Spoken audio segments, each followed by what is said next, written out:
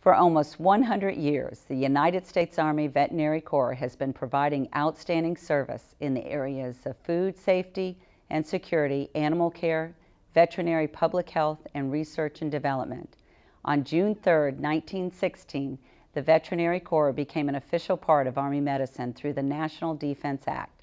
Today, June 3rd, we celebrate the 96th birthday of Army Veterinary Corps, a proud and dedicated group of more than 700 professionals providing support around the world.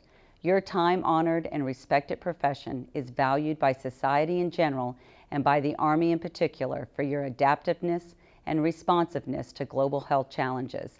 Command Sergeant Major Brock and I are proud of your historic and daily achievements, and we look forward to your continued success as part of the Army Medicine team. Happy birthday, Veterinary Corps. Serving to heal, honored to serve.